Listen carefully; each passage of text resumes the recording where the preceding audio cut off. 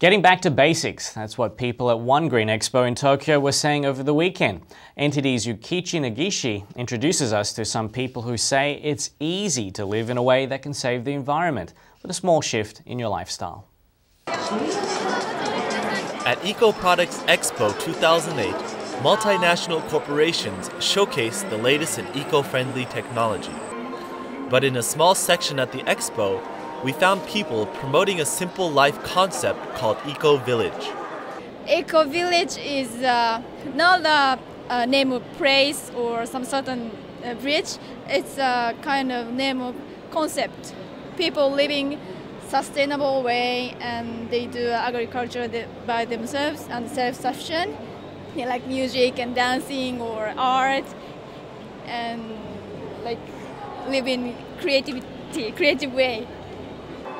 Buying organic products or starting a garden at home are ways to popularize the Ecovillage concept, according to Takashi Watanabe, who represents a community dedicated to organic soybean farming called Toziba.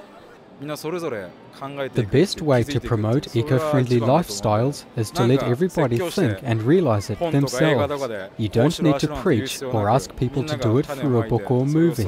Just plant a seed, let it grow, and I am sure more people will realize. Shifting to more natural lifestyles can seem like a challenge and a big expense, but Takashi says the health benefits are well worth it. If you are eating the right food, you don't need to use money for supplements and medicine or go to the hospital, and you save time. Yukichi Negishi, NTD, Tokyo, Japan.